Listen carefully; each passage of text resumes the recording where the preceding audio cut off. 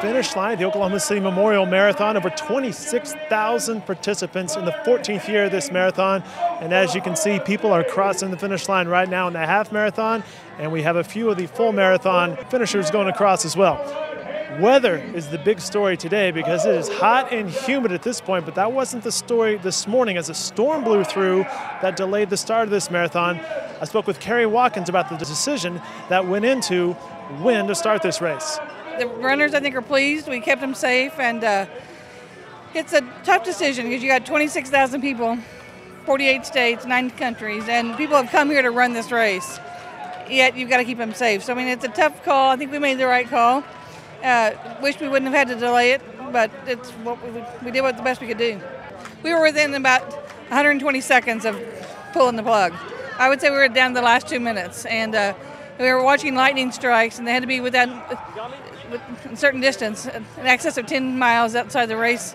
And we were watching them the whole course on the far side of the lake, north. It was not looking great, and while it was fine here, we couldn't send people that direction knowing it hadn't moved through yet. So we bring in a staff meteorologist that does sporting events at all events, outdoor events all over the country. And we were sitting there watching it, had other people weighing in, and made the best call we could make. But it was down to the last 2 or 3 minutes for sure. Winning the men's marathon this year was Jason Cook. He's from Norman. It was his first marathon win. It was a tough race, but I'm glad we got it in. And it was a little bit cooler start than I thought we were going to have, so that worked out, but it warmed up towards the end. Does the delay cause any problems for you? I mean, it's hard on your nerves, but it's just something that you have to deal with, so I'm glad we got the race in. I thought I could run well, but I didn't expect to win. Before the race, I was really discouraged because of the weather. I was not really wanting to even run it, but once I started, I mean, I just kept running. I didn't know I was the first woman into mile 9. People started saying it. I was like, what? And so I just, tried to run as fast as I could. Felt a little sick, but kept going. So I'm really excited. The rain, yeah, it was discouraging at first, but I'm glad we all stuck it out and kept running. It's a good cause to run for, so. I mentioned there were 26,000 participants this year.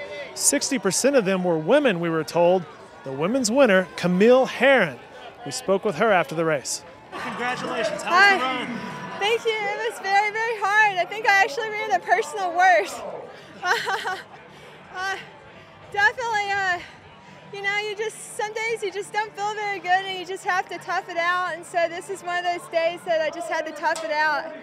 But I'm really good about hanging in there and just trying to keep my eyes open and keep lifting my knees. So that's what I was thinking about the last few miles.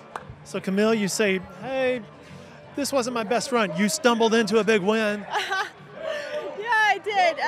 I mean, it's always a big deal to win your hometown marathon. I have lots of opportunities to go all over the country, but I wanted to run this one for my friends and my family, so this means a lot to them. Tell me about your wife. How's she doing? She's doing great, yeah. This is her last big blowout before she goes to Comrades Marathon on June 1st in South Africa. So, and we always feel that it's always good to get back to the community, and we feel it's a great opportunity. Last year she wanted to win a marathon in Illinois, and that just happened to fall the day before the race, but she wants to run this every year just to support the cause, support the running community in Oklahoma City, and it's a great event. All right, that'll do it here from the finish line of the Memorial Marathon. Coming up tomorrow, Jenny Carlson is writing in the Oklahoman about a lady who suffered a heat stroke back in 2009. She's back on the marathon course this week. And of course, more coverage from all of our reporters. We have a ton of coverage out here today from Jacob Unruh, from Ed Godfrey, and from Eric Horn, and of course, photographer Sarah Phipps is here as well. More coverage can be found online at newsok.com and in upcoming editions of the Oklahoma.